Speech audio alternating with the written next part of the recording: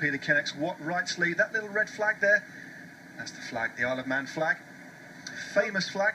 There is a constant here, of course. Cavendish, Stannard, Wiggins, Thomas.